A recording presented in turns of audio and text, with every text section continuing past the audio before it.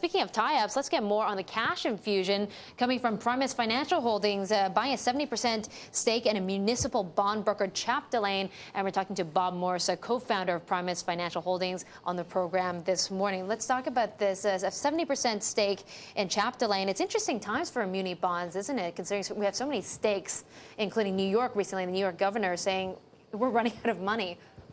Well, Chapdelaine does two things, Susan. It's a municipal bond inter-dealer broker. It sells securities between brokers. And it also has a very big and very fast-growing fixed income sales business to sell corporate bonds, high-yield bonds, bank loans, distressed securities, and things like that. We think that Chapdelaine is a perfect foundation to establish a brokerage business. The U.S. fixed income business is a very big, very deep market with enormous revenues. Some estimates range up to about $200 billion of revenues every year in the U.S. fixed income business. Chapdelaine's been around for 46 years or so. Mm-hmm. There's a lot of loose market share, we think, with the demise of Bear Stearns and Lehman Brothers and the merger between Bank of America and Merrill Lynch. There's a lot of market share that's up for grabs. What about the munis bond space in particular, Bob? As I mentioned, it seems like a lot of states are in deficit. There are some problems with budgets in California. New York might be running out of cash. Is the muni bond space really where you want to be right now? Well, when a state is in deficit, what do? They sell bonds. And so the fiscal woes of the U.S. government and some states should mean that there's more supply of bonds that are coming to market. And when there's more supply, that means there's volatility. That means there's a lot of trading. So Chapdelaine, which is one of the leaders in the inter-dealer broker space of municipal bonds, mm-hmm. is really well positioned to take advantage of some of that increased supply. Now, what about financials as a whole in the U.S.? I mean, we've seen them underperform in the first quarter, but they've come back a lot in terms of their share price performance over the past 12 months. Do you feel that the financial space has gotten their bearings back after the financial crisis? I think that the yield curve, shaped as it is good for financials. It seems like there's more activity. You were just talking about M&A activity. There's equity raising activity. There's fixed income activity, both in the sales and trading aspect of the business as well as in new issuance.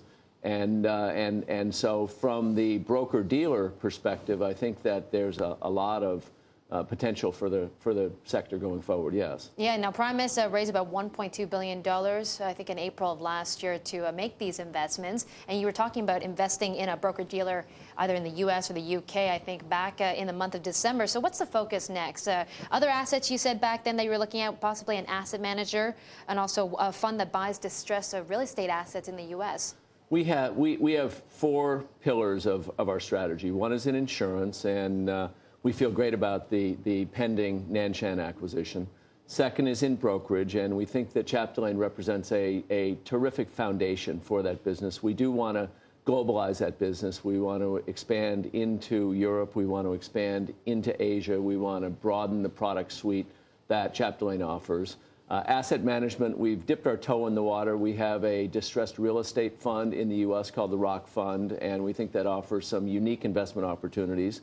We're in the process of capital raising for that now. Mm-hmm. And then the last pillar is banking. Mm-hmm. And banking, we're still working on. We've done a lot of analysis. There certainly are opportunities in banking, both in Asia as well as in the U.S. We think that the financial sector in general, particularly in Asia, is one that will continue to grow at strong double-digit rates over the next few years. And we think that with our management team and with the management teams of some of the companies that we've talked to and those that we've acquired, we're in good position to help provide good services, good products to customers. Okay, let me pick up on your purchase of AIG's Taiwan unit. You're still waiting for regulatory approval to pick up Shan. I think you have a 20% stake with China Strategic. And back at the end of last year, there was some controversy. I mean, some people said that they wouldn't give you this purchase. They wouldn't allow it to go through because of the backing of the Chinese. It was more of a Chinese-driven acquisition. So when do you expect approval to go through for this year? Well, we've submitted all of our documents to the regulators. Regulators in Taiwan are doing a thorough job, which they would always do in order to assess that documentation. We think we comply fully to the letter and spirit of the law with with all the regulations around an investment in expected Nanshan. Date, though? Do you have an expected date? You know, it's hard for us to say what the expected date is. Generally speaking, regulatory reviews take 4 to 6 to 8 months. We're 4 to 5 months into the process, so we're sort of in the middle of the process. Regulators are working hard, I presume, at this point. I think that our proposal is very good. It's very good for the company. It's good for the employees, for the management, for the agents. I think it shows a lot of confidence in Taiwan. You know, we would represent a very significant foreign investment into Taiwan, and I think that given what our plans for Nanshan are, if we receive regulatory approval, we hope to take that company and make it the foundation of a Pan-Asian insurance company, which would be good for the Taiwanese financial services sector. Okay, Bob, thank you so much for dropping by on this Friday morning. Have a good weekend. That's Bob Morse, the co-founder of Primus Financial. We're going to go to break.